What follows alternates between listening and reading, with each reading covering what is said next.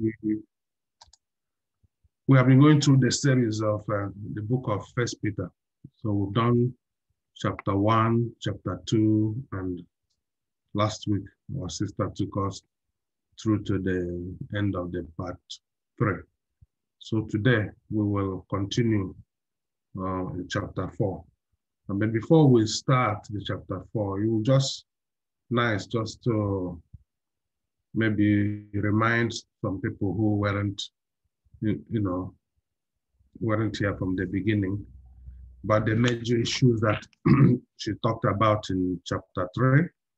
I think broadly looked at the issue of godly wives, godly husbands, the issue of submission, and also the plea for unity and love amongst God's people. We also looked at the blessing that comes to those who turn away from evil and decided to do good.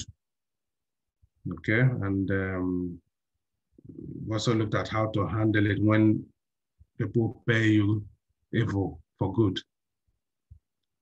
And how Christ also through his suffering brought us to God, and how Christ preached to the spirits in the prison.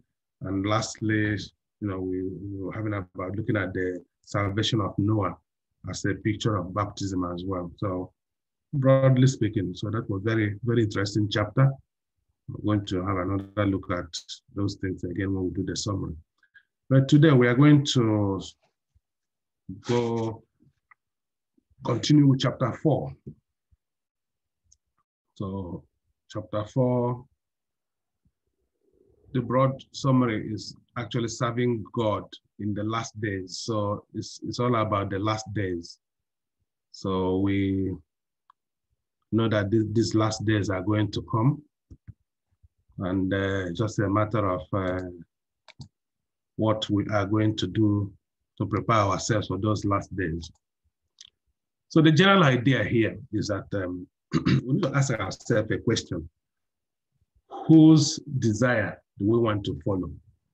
Do we want to follow the desire of ourselves, or do we want to follow the desire of our Lord Jesus Christ? I mean, if we can answer this question, then that will determine the direction which we take in life, okay? And it will also depend, we will also be able to decide how we are enticed by sin. The only thing we don't have to forget or take for granted is at all to think and say, oh, let us forget that as Christians, the sin will not come to us. No, sin is coming, and sin is with us. Sin is around us even. So we can either draw near to God to stay clear of sin, or we can draw closer to sin, and by doing that, we are staying away from God and all those best things that God has planned for us. So, but the great news and the reassuring news is that Christ is able to give us that ability to stand firm in him, okay? But the key is, do we want to? It's still our decision whether we want to take that opportunity or not. So the time Apostle Peter was writing, people are being slandered and taken advantage of, so when such things happen to people in life, they will be disillusioned, they will be, sort of discouraged.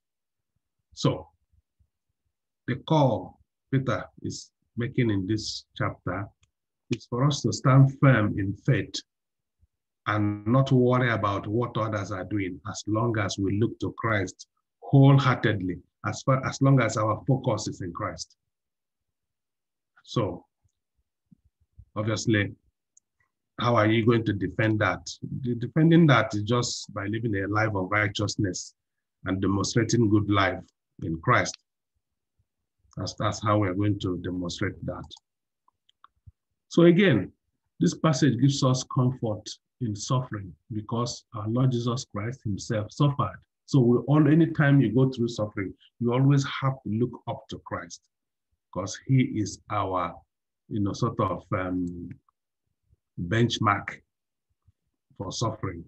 And when we are saying look forward to Christ, we need to remember who Christ is, that he is actually God incarnate, who totally did not deserve to suffer, but suffered on our behalf.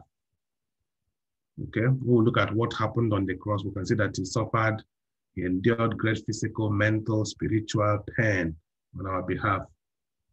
Okay, and in so doing, he exemplified the attitude and the conduct we are to have when we are going through tough times in our lives.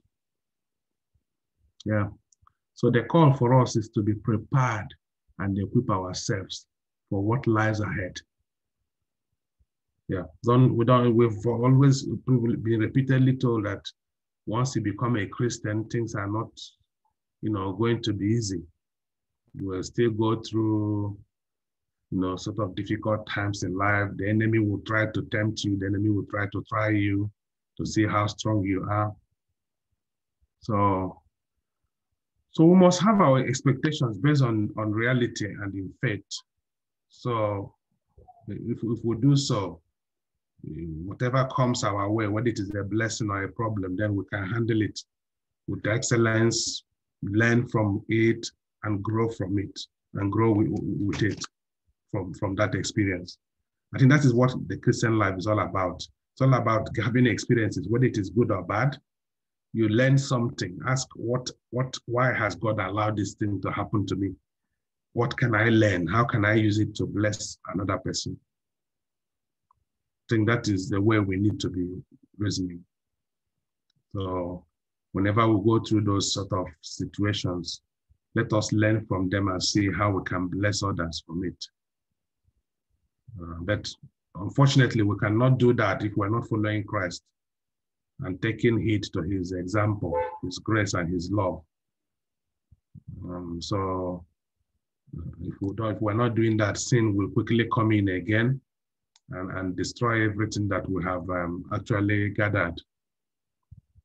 Again, one thing I need to warn you about is that the sins of others and the sin of our heart will break us down and take us under or take us over unless we focus on our Lord Jesus Christ, his way and his path. I think that is the recommendation and that is the gold standard for us as Christians to follow. Okay, let us look at the verses now one by one. If you have your Bible, you can go with me so we can take it from verse 1 to 2. So the summary of this one, verse 1 to 2, is telling us that in the last days, Christians should have an attitude of commitment. We need to be committed. We need to be committed. So the Bible says, therefore, since Christ suffered for us in the flesh, arm yourselves also with the same mind. For he who has suffered in the flesh has ceased from sin, that he no longer should live the rest of his time in the flesh for the lust of men, but for the will of God. Okay? So, since Christ suffered for us in the flesh, arm yourselves also with the same mind. So what we are encouraged to do here is that the commitment God is calling for us here to be committed to is not anything greater than the commitment Jesus Christ had in enduring suffering for our salvation. So in the last days, we need to have a commitment to God that will endure us through great struggles. There will be great struggles in the last days. So if we don't have that sort of commitment, we are not going to fare very well. So we are encouraged here to, have that level of commitment. Even Jesus Christ in Matthew 16:24 communicated the same idea when he told us that anyone who would come after him must take up his cross and follow him. Okay, so if we look at that statement, taking up the cross means that we're absolutely committed, and we're not going to look back. And taking up that, we know what the cross means. The cross is not a place of luxury. The cross is a place of suffering. So it means that as we're taking that cross, we have to be committed to, the sufferings that comes with the cross.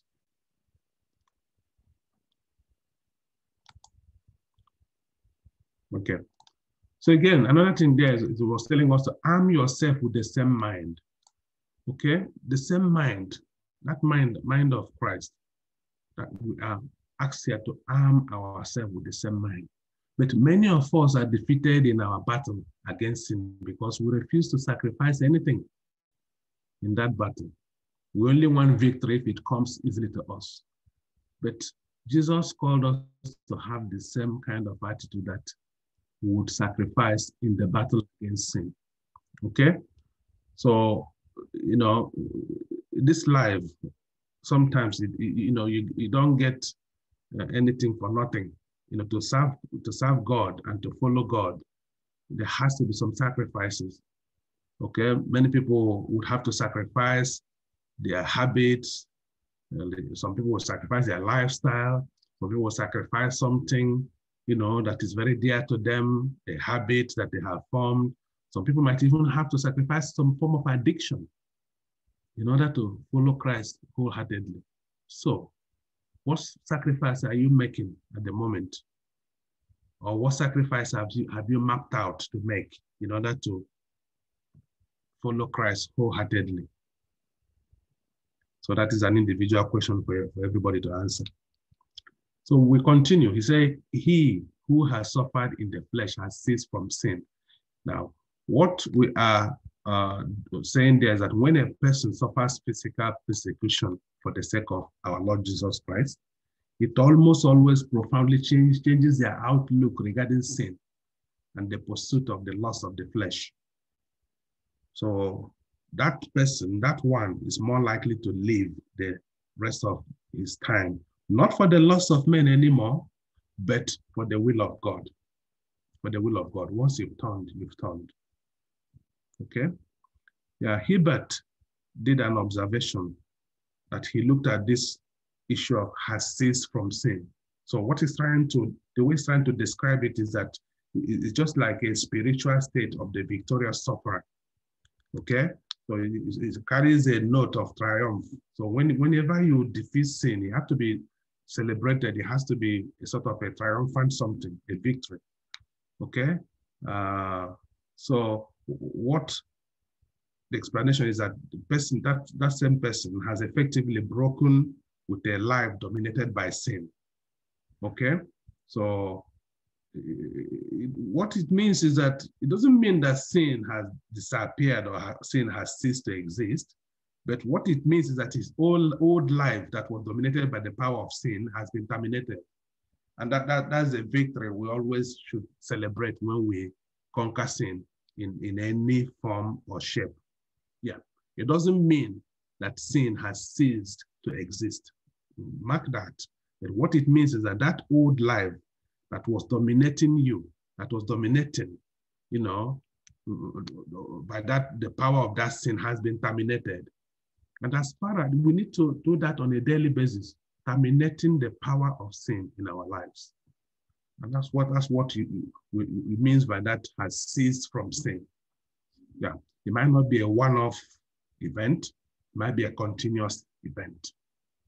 But we must be seen to have ceased from sin, at least knowingly and unknowingly as well.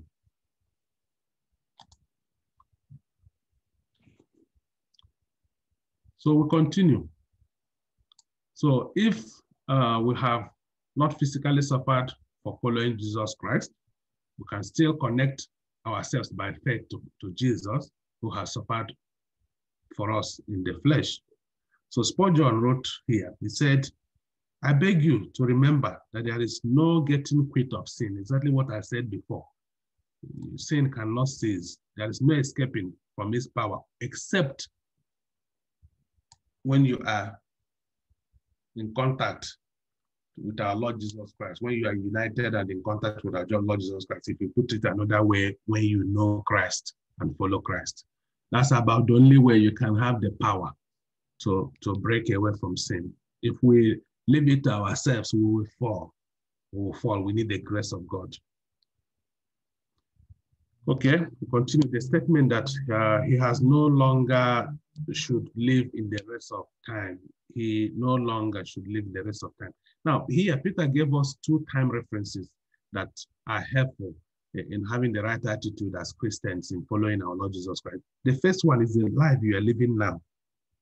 No longer should the life we're living now, we should see it that we should not live in sin. Okay? And anytime temptation or sinful impulse comes to our way, we should say no longer. No longer. Remember, no longer. Just tell yourself, no longer will I abide by this sin. But the other second aspect of time also is how long we have got left. How long we have got left. God has appointed us for further days in this planet Earth. So that sort of time that is left before our Lord Jesus Christ will come for the second time, how will we account for that time? How are we going to account for that time? So these two sort of periods are very, very important for us as Christians. And we need to take them seriously. Okay, let us look at verse 3 to 6 now. Verse 3 to 6. In verse 3 to 6, roughly what we're looking at said, like in the last days, Christians should live with an attitude of wisdom. So let us read it out, what that verse 3 to 6 says. It says, for we have spent enough of our past lifetime in doing the will of the Gentiles, when we walked in lewdness, lust, drunkenness, revelries, drinking parties, and abominable idolatries.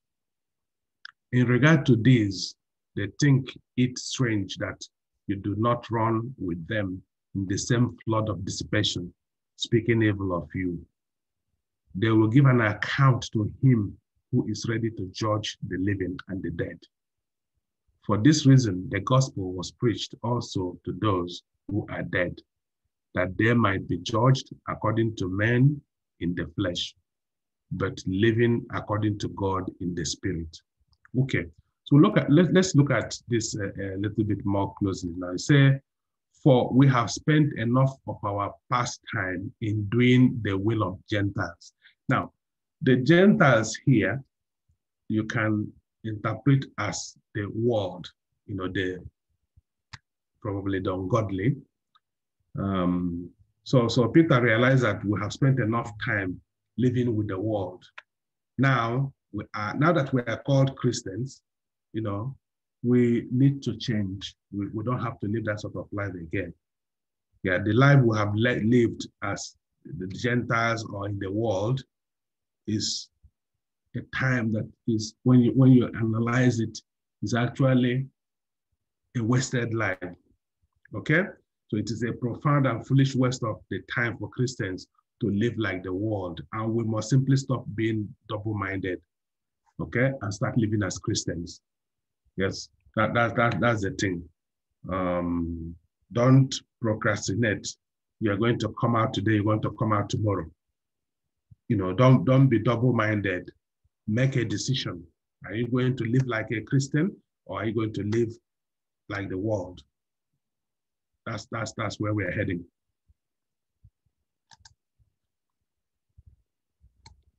But when you actually look at what is happening, sadly, many Christians think that they have not spent enough time doing the will of the ungodly.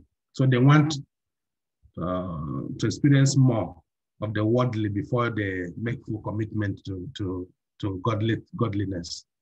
Okay, but this is a tragic mistake, and it takes a path that wouldn't lead them to eternity. On the contrary, that path is not going to end well. So shorten the time you spend with the ungodly. Shorten it. Once you are a Christian, you don't have time to spend with the ungodly. The only time you're allowed to spend with the ungodly is if you're trying to bring them to Christ. Don't continue to live the same way that they are living. That is going to be a mistake. It's going to lead you away from eternal life. Please. And lewdness there started the list of sins that was mentioned in that verse that we have just read. And, you know, those lists, as Peter has listed, them marks the past life of the Christian, and not the, it shouldn't mark your present life, really. It should be the things that you did before you gave your life to Christ. Okay, this lewdness means to live without any sense of moral restraint, especially when it comes to the things of sexual immorality and violence. Okay, again, if we look at the lewdness, it denotes excesses of all kinds of evil, involving a lack of personal self-restraint. So this term is pictures a sin as an inordinate indulgence of appetite to the extent of violating a sense of public decency, as Hibbert has put it there. So when we look at that list, lewdness, lust, drunkenness, revelry, drinking parties, abominable idolatries, these things have existed even during the time of our Lord Jesus Christ. And when you look at them today, they are still existing. They haven't really changed. They haven't changed. So all this time, these things have still existed. That will tell you that Satan is also as old as this list of sin. Okay? So we need to know that these things are still there. They were there 2,000 years ago. Man has really not progressed a lot when we make analysis of our sinful nature. We haven't progressed a lot. It's a tragedy. It's a tragedy. Okay. We continue with where we're reading. He said, there's a place that he said, they think it's strange that you do not run with them in the same flood of dissipation. Where they are talking about the ungodly here, okay? When the world looks at our godly living, they think it is strange. Has it happened to you before? Yes, yes.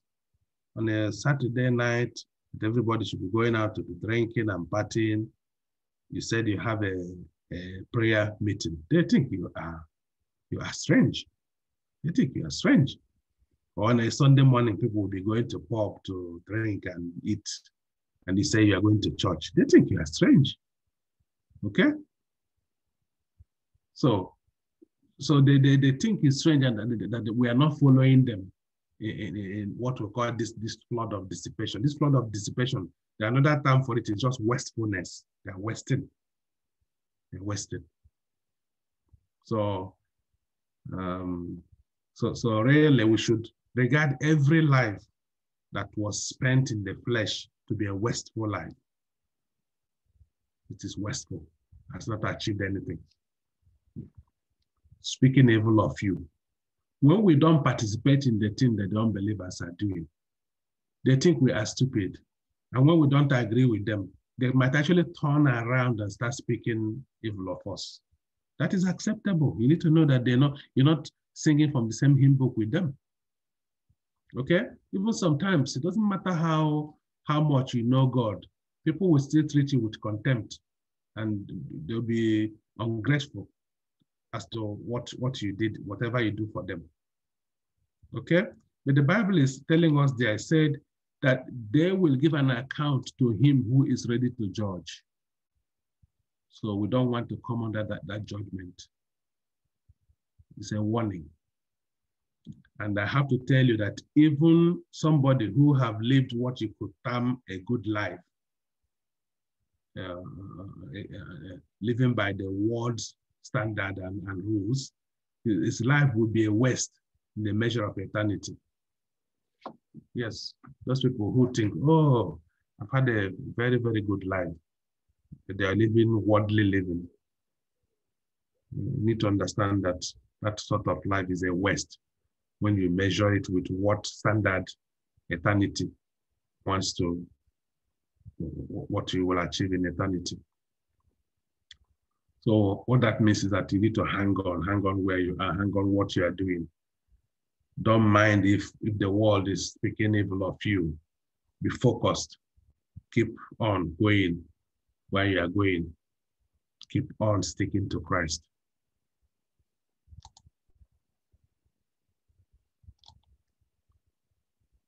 So again, we continue where we're reading. So for this reason, the gospel was preached also to those who are dead. So Peter also says that because of this eternal judgment, the gospel was preached to the dead. The righteous dead know and live on a constant awareness of the reality of eternity. And are rewarded by this understanding as they live according to God in the Spirit. Yeah, so there's a references when we, as I told you before from our sister's doing of chapter 3, that the reference was made, 1 Peter 3:19, when Jesus preached to the spirits in the prison, preaching a message of judgment. Apparently, during the same time, Jesus also preached a message of salvation to the faithful dead in Abraham's bosom. So if you want to make reference to Luke 16:22 for that as well. But when we look at the issue of preaching to the dead here, it's not about offering them a second chance. What we need to understand it, that is a completion of salvation of those who have been faithful to God under the first chance. It's not an offer of second chance on salvation. And again, there are some scriptural references there that our Lord Jesus Christ fulfilled the promise that he would lead captivity captive. And Psalm 68:18, and also, and he would proclaim liberty to the captive and the opening of the prison to those who are bound. So these are very powerful prayer points and verses of the Bible.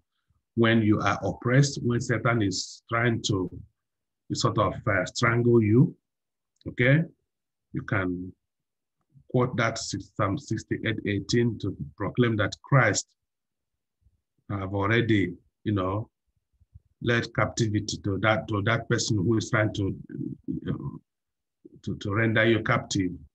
They themselves have been disorganized and disabled. Okay, and that our Lord Jesus Christ will proclaim liberty to the captives. He will liberate them.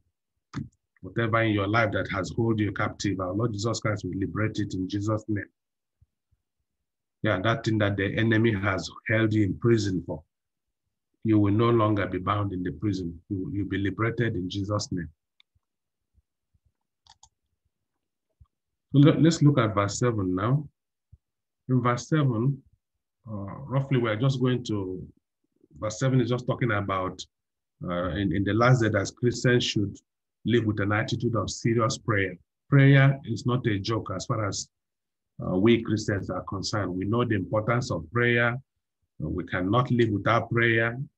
Prayer is just everything for us. So really, there's nothing to tell you too much about this or to really remind you about the importance of prayer. Not even in the last days, I always. So verse 7 says, he said, but the end of all things is at hand. Therefore, be serious and watchful in your prayers. Simple. That one explains itself. The end of all things is at hand. If we really believe that we live in the last days, so it is all more important and appropriate that we give ourselves to prayer. Okay? Therefore, be serious and watchful in your prayers, because you never know when our Lord Jesus Christ will come. So the assertion that the end of the ages does not indeed stand near and may break in at any time. Also, we saw that in the early churches, and that belief is still valid till today. Okay, so the issue of prayer is very, very important. We need to be serious with it. We must give ourselves to serious prayers. So as we see the weight of eternity rushing towards us, we dare not take the need of prayer lightly. We must have to take it seriously. It's something serious. And we're also encouraged there to be watchful in our prayers. So we must give ourselves to watchful prayer, primarily having our hearts and mind watching and ready for the return of our Lord Jesus Christ. Okay? So that is something that we need to be doing very well. So let us, verse 8 to 11, we will look particularly, again, we're talking about the last days, that Christians should live with an attitude of love. Okay? Love, we have talked a lot about love. We cannot underestimate the issue of love. Love comes above every other virtue. We are encouraged to love. So the Bible says, and above all things, have fervent love for one another. For love will cover a multitude of sins. Be hospitable to one another without grumbling. As each one has received a gift, minister it to another as good stewards of the manifold grace of God. If anyone speaks, let him speak as the oracles of God. If anyone ministers, let him do it as with the ability which God supplies, that in all things God may be glorified through Jesus Christ, to whom belong the glory and the dominion forever and ever. Amen. So the Bible is encouraging us there. It says, in all things, above all things, have fervent love for one another. Okay? If we cannot really underestimate the issue of love. If we cannot love ourselves towards the end times, how do we live in eternity? So in the light of eternity, we must have fervent love for one another, as brothers and sisters in Christ. Love covers a multitude of sin. So love does cover a multitude of sin, both the sins of the one loving and the sins of the one who is being loved. All of them are covered by love. Okay? We need to know that as Christians, where love abounds in a fellowship of Christians, many small offenses and even large ones are readily overlooked and forgotten. Yes. When you love, you forget simply when somebody has upset you. You forget it very easily. Forget it very easily. But if love is lacking, then every word is viewed with suspicion. Every action is liable to misunderstanding, and conflicts will easily spark. And when we do this, Satan is just laughing at us. Satan is laughing. Satan is happy because he has that fruit, that seed he has sown has germinated. So it's not going to be our portion. Let us love. Let us love. Let us be ready to overlook things. Let us be ready to forget. Let us be ready to forgive. That is the one that we should be aiming for. Be hospitable to one another without grumbling. The issue, the word there is the grumbling. Because some people might still be hospitable and then grumble over it, then it doesn't make sense. Okay? Yes, I'm going to give you a house for Bible studies, but how many people are coming? I don't want too many people. This child, come and sit there. Don't sit on that chair. Don't sit on this one. Oh, you're going to spoil my toilet, blah, blah, blah. These are all grumbling. You are being hospitable, but you are grumbling. It's as good as not being the hospitable to start with. So the emphasis is on the without grumbling. So obviously, without grumbling is a frank recognition that the practice of hospitality could become costly, bothersome, or irritating. Just the things I explained. Yeah, we know that it can be costly. We know that it will cost you something to be hospitable. We know that you might get out of your comfort zone to do it, and certain things in the act might be irritating you. Okay? But that is what is required in that hospitality.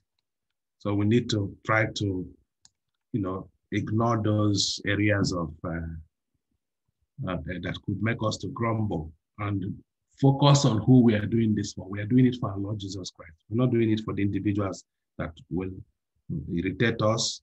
We're not doing it for that few pennies that it might cost us, or neither are we doing it for the burden that it creates for us. God will repay. God will repay every act of hospitality directed towards His service. So the Greek word for this grumbling is actually did not say muttering or a low speaking as a sign of displeasure. So again, Hebert wrote there that it depicts a spirit that is the opposite of cheerfulness. Okay, when you are grumbling, you're not cheerful. And that is not good for a Christian. So we are also encouraged that as each has received a gift, minister it to one another. Okay? Love shows itself as we give to the church family what God has given to us as gifts. We are encouraged to share that gift wholeheartedly without hiding anything. Okay?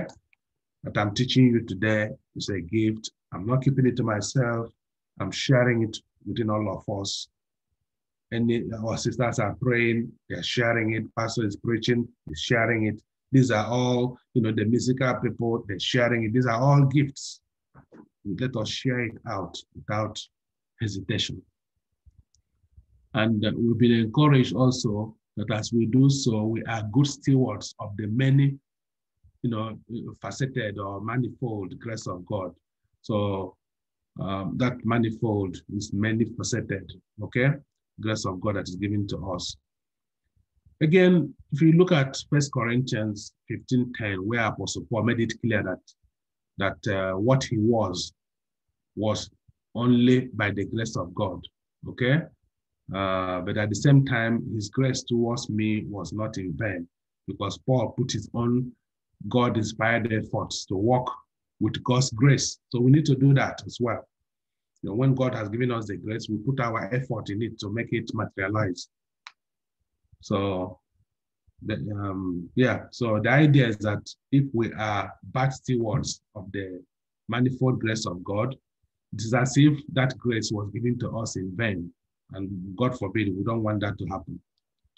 So the grace that is wasted, that grace is wasted then. So it's not going to be fruitful because it only comes to us and not through us. We need to let it go through us. Going through us means we are giving it out ourselves. So we also, another way to look at this manifold grace is like if we want to look at it as a many-colored grace, then you picture a ray of light that is breaking into a spray of many hues, so that each of us receives God's grace at a different angle and flash it back unbroken onto some fresh light. So just like, if you look at a hue of light, when it hits a target, it flashes back, it disintegrates. So that's a way, another way for us to understand this manifold grace, that it can, we describe it as a multifaceted. It can also be likened as many-colored in terms of when you look at when the light spreads into many hues. Okay, so that's the way we are supposed to be looking at it. And then we are encouraged that if anyone ministers, when we are ministering, that we should do it with the ability which God supplies. It's only by the grace of God. Let us not take glory in it. Yes, we shall do it, but we need to return all the glory to God, because He is the one who started who gave us this, and we shall return all the glory to Him.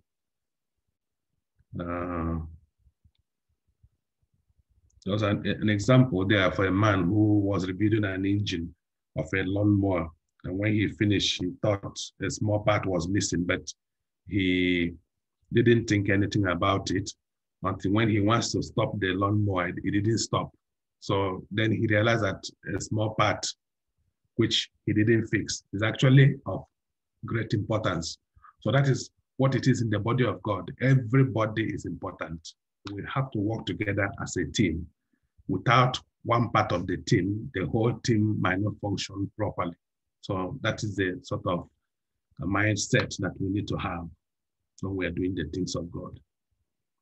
So as we serve one another, we do it with the strength that God provides, the ability which God supplies, so that to him we return all the glory. It's not by our own powers. It is only by the power of God that we're able to do those things. So I will probably stop here for tonight. We'll continue the rest of the things next week so that we can give people the opportunity to say something and also maybe the opportunity for us to also pray into what we have studied tonight.